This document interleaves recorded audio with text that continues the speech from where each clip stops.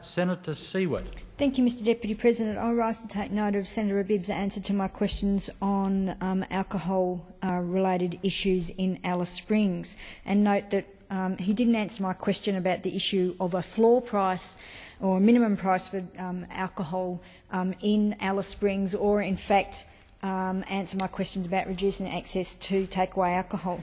The Menzies School of Health that's been looking at some work on this shows that alcohol-related harms in Northern Territory is more than 4 times the national average, and clearly indicates that we do need some attention to alcohol consumption in Northern Territory and in Alice Springs. This has been a consistent issue and call from the community in Alice Springs for a long time.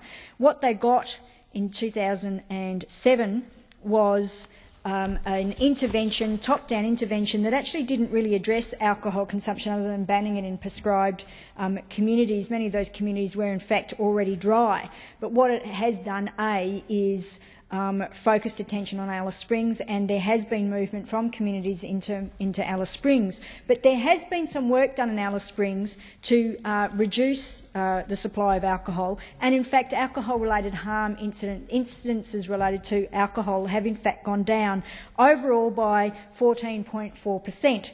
They had gone down by 18%.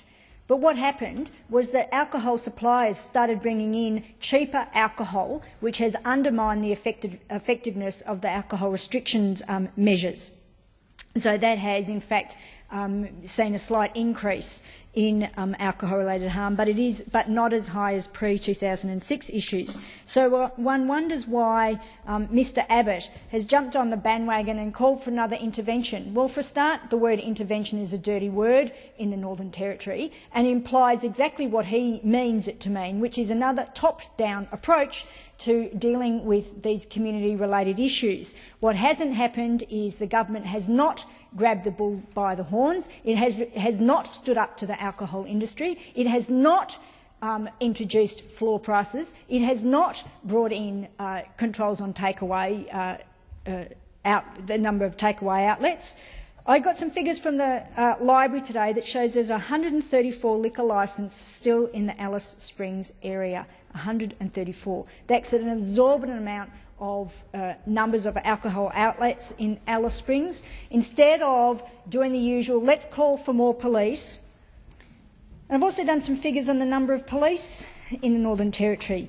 In the Northern Territory, there's 716 police for every 1,000 people living in the Territory. This comprises to an Australia-wide rate of 297 police per 1,000 people. In other words, we already have significant police numbers in the Northern Territory. And just, by the way, the number of Aboriginal people represented in our prison system is absolutely disgrace.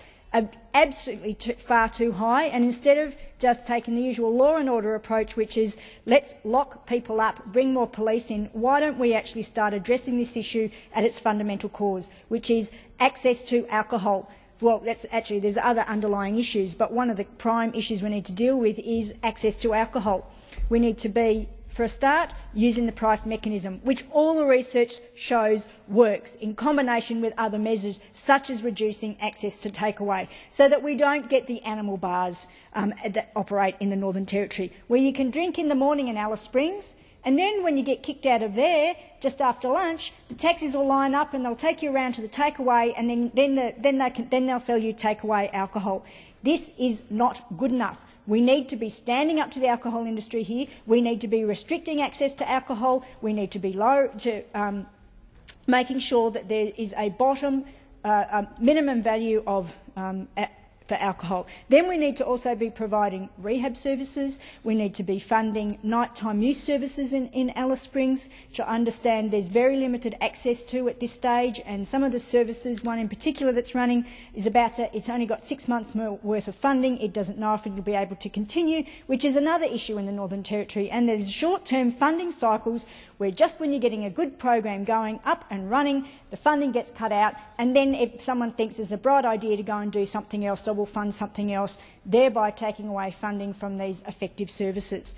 What we need here is a sensible approach, not knee-jerk reaction, not sensationalising very, very serious issues that need to be properly dealt with. So we do actually not get a cycle like we've seen in Alice Springs, where we started having a reduction in alcohol consumption and alcohol-related violence, and then that's gone up again as those measures have been undermined. But a top-down, knee-jerk approach, just putting more cops on the street, is not going to solve this problem in the Northern Territory and in Alice Springs. We need a much more thought-out response, but in particular we need the government to stand up to the alcohol industry and restrict, turn off the tap. Time has expired for the debate.